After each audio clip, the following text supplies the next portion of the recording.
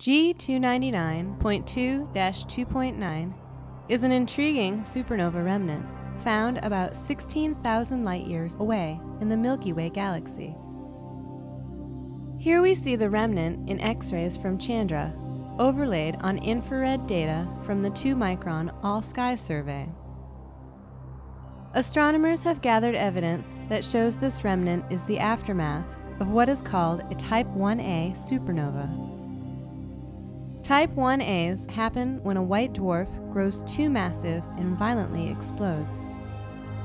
Astronomers want to understand the exact details of how Type 1as explode because they use them to measure the accelerated expansion of the universe and study dark energy. Because it is older than most Type 1as found so far, G299.2-2.9 provides astronomers with an excellent opportunity to study how these important objects evolve over time.